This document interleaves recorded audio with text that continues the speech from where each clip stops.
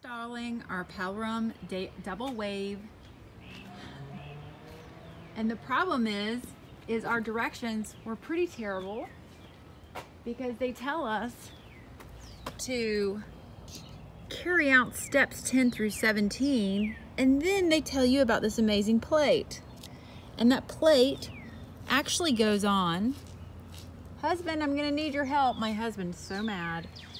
This plate actually goes on without all the screws going in. Otherwise, if you don't, you see this nice little gap here? And grab me the plate, please, honey.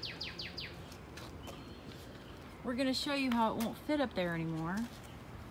I think it goes the other way around. So now it doesn't line up, but let's go over to this side. We have no wings on this one yet. There's a little bit of a gap, but lo and behold, the holes line up. So to the people who make the Palram double wave, we strongly encourage you to get better instructions that don't have people putting up these incredibly heavy wings first before putting on that damn plate.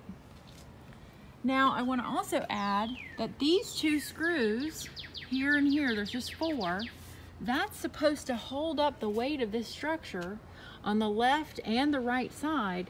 Then you can put your plate on and use those screws. And the screws also are inside as well as outside. I hope this will help someone in the future. I wanted to add that we called Palram, and of course we're doing the double wave. We called them, and you see this part here, carry out steps. So carrying out of those steps is putting together those wings, those arms you see here. Then lo and behold, I'll show you this page next. Now Palram claims that no one has ever had this problem until they spoke to us today in the year 2020. We don't know how that's happened, but perhaps it will help save you with your project.